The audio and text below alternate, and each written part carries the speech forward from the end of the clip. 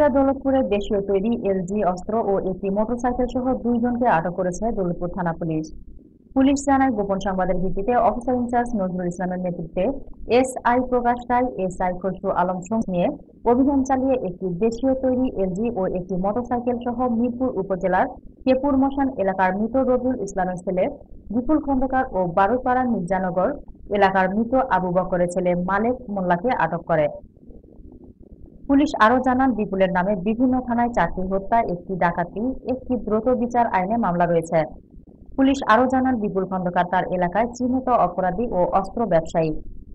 দৌলতপুর থানা officer in charge Nazrul Islam জানান, অবৈধ অস্ত্র ও মাদকদ্রব্য বিক্রয়ের উদ্দেশ্যে বাহিরমান্ডি বটতলা মোড়ে অবস্থান করছে।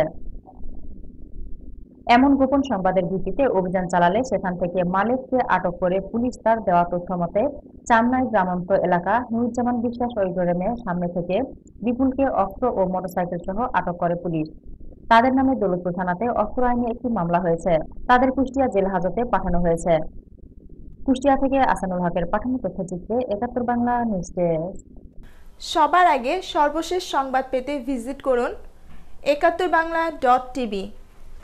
লাইক দিন আমাদের ফেসবুক পেজ facebook.com/71bangla.tv.bd।